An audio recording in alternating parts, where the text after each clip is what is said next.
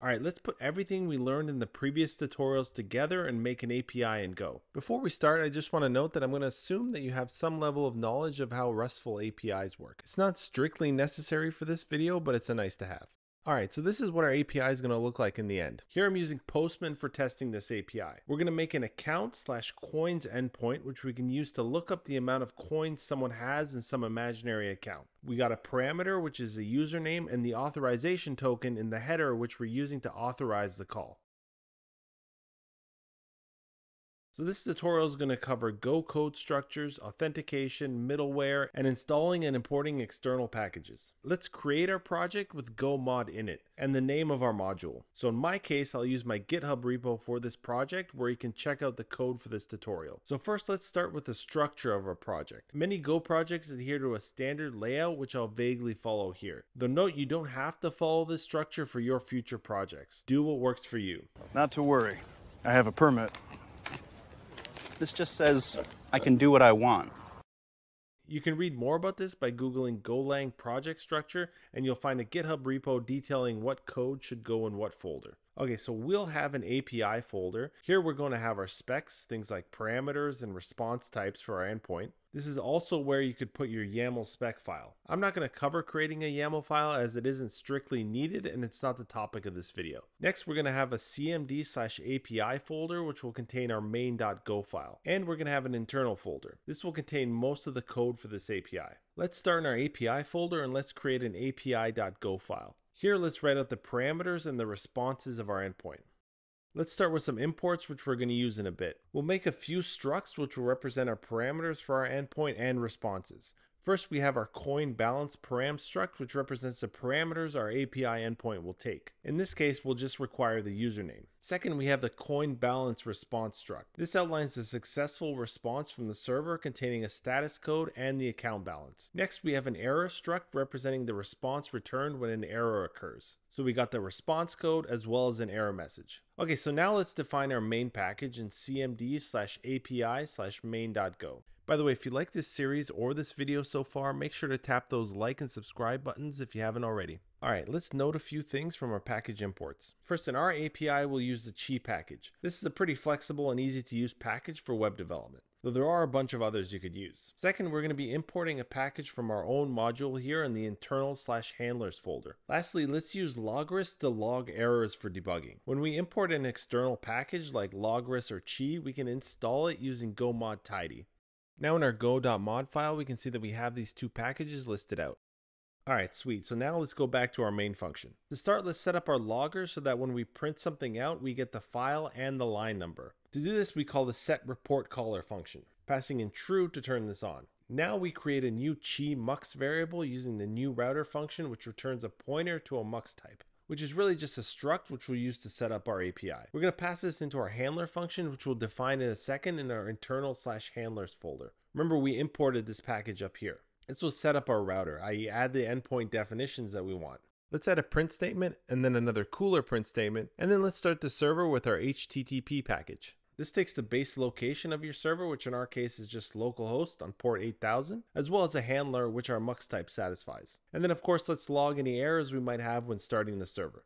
Okay, so now let's actually create this handler function which will set up our router. This is in our internal/handlers package under the api.go file. So let's define our handler function which takes in that mux type we just created. Note that our handler function starts with a capital H, so this just tells the compiler that the function can be imported in other packages. If I started with a lowercase, then this would have been a private function which could only be used in this handlers package. The main package would not be able to import it as we did. Now let's cover the concept of middleware. So middleware is essentially a function that gets called before the primary function which handles the endpoint. Let's look at a few examples of how we're going to use middleware. You can add middleware to a route by using the r.use function. So first we're going to add a piece of global middleware. This is going to be the strip slashes function. This is a pre-built function we are grabbing from Chi's middleware package. Global middleware means that this middleware is applied all the time. So in other words, to all endpoints we make. This strip slashes function will make sure that the trailing slashes will always be ignored. Otherwise we'd get a 404 error if we included the slash like this. Alright, so time to set up our route. To do this, we call r.route, which takes in the path, which is /account for us, as well as an anonymous function, which takes in a chi router as a parameter. We can now use this router to define our get method. But first, let's add another piece of middleware to this route where we can check if the user is authorized to access this data first. We'll create this authorization function in our middleware package later. Now, every request which wants to access an endpoint starting with /account has to pass through this authorization function first. If the authorization fails, the function will return an error as a response and the rest of the code won't get executed. So this function essentially acts like a nightclub bouncer. If you don't have the proper ID, you can't come in here. We'll create a get method inside this route with the /coins path, which will be handled by the get coin balance function. We'll define this function later as well. So we just created an endpoint that's now at /account/coins. Alright, so now we got to define our authorization and our get coin balance functions. Let's start with the authorization function. We'll put this in our internal /middleware/authorization.go file. First, let's create a custom unauthorized error, which we're going to use in this function. So because we're using our authorization function as middleware, this needs to follow a certain signature, i.e. it needs to take in and return an HTTP handler interface. Now we can make this function return an HTTP handler like this.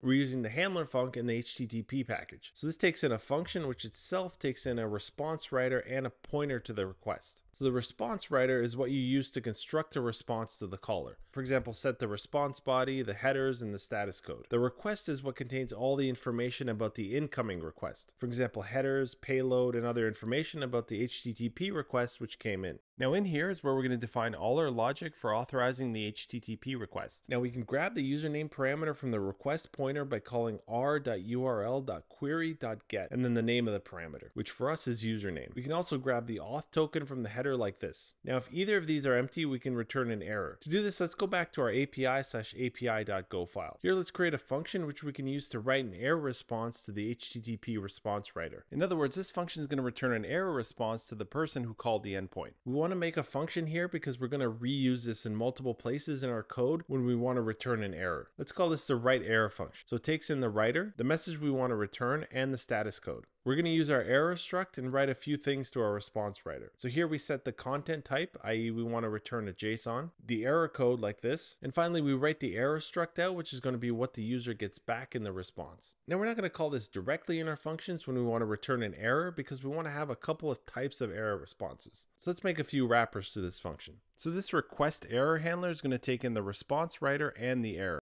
We're going to use this when we want to return a specific error in our response. This might guide the caller to fix a request. So for example, if the username wasn't passed in, we might want to return a message which says username required or something like that.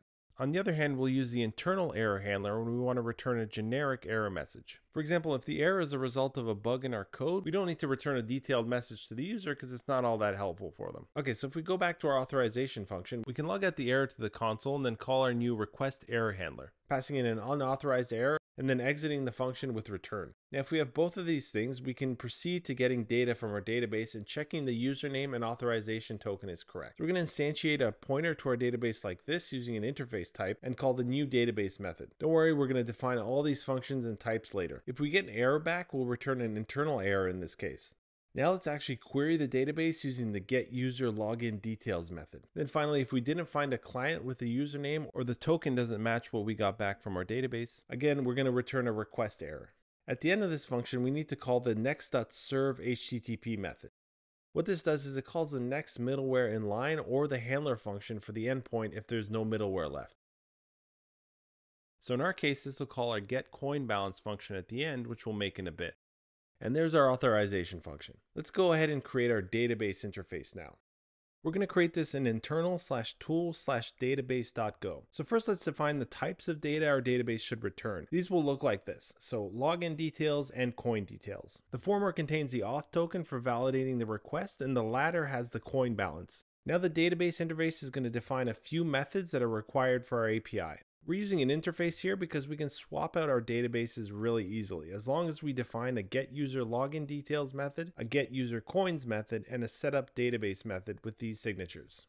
Alright, now that we've defined our interface and the return types, let's create a function called newDatabase which returns this interface. Inside, we're going to create a database variable and set it to a mockDB struct. This is a struct we're going to create which is going to implement our interface. Then we call the setUpDatabase method, do the standard error checks, and return the pointer. Now let's create this mock database in internal/tool/mockdb.go. We'll create a mockdb type and let's create some data.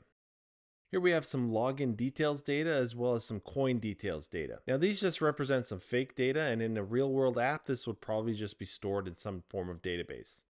Remember, in order for this mockdb struct to conform to our database interface, we need to create a get user login details, get coin details, and set up database methods. So our two get methods will just look up the data in the maps we defined above, and the setup database function for our mock database just does nothing. Okay, so if we go back to our API handler, we still need to define our get coin balance function. Now in order to use this function in this get method, we need to define it such that it takes in a response writer and a pointer to the request as parameters. So let's do that as our final step here in the same handler package. Let's create a get coin balance.go file. Here we're assuming the call is already ran through the authorization middleware, so we just need to grab the username from the parameters passed in. The easiest and most Go-like way to do this is to decode the parameters into our coin balance param struct, which we made earlier. We can use the gorilla/schema package for this, calling the new decoder function. So this line is just going to basically grab the parameters in the URL and set them to the values in the struct. Now in this case, it'll just grab the username from the URL and put it into the username field in the struct. Now the rest of this function is very straightforward. So we again instantiate a database interface, call the getUserCoins method, set the value to our response struct, and write it to the response writer. And that's it. Let's go test our awesome API. So if we call our API, we get the token balance back for Alex. If we enter an incorrect authorization, we get a 400 error. If we enter in a username which doesn't exist, another 400 error. We could also query another username like Marie and get back her coin balance as well. Alright, so there we go. We just built an API in Go with authentication. Make sure you like and subscribe as I got some new stuff coming out, less tutorial oriented, but should be a lot of fun. I'll see you then.